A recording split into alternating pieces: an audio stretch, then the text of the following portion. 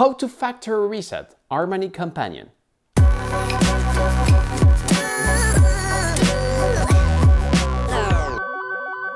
To factory reset the Harmony Companion, simply remove the power cable, which is the USB one, press and hold the reset pair button, and reinsert the power cable and wait to see the light in front blink really fast to release the reset pair button.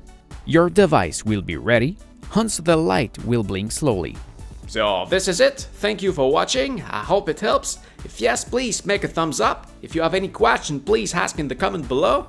I may simply answer you or even maybe make a video just for you. So don't forget to subscribe, and what you do see back there is from my main channel, so please come take a look at this right there. Thank you for watching again. See ya!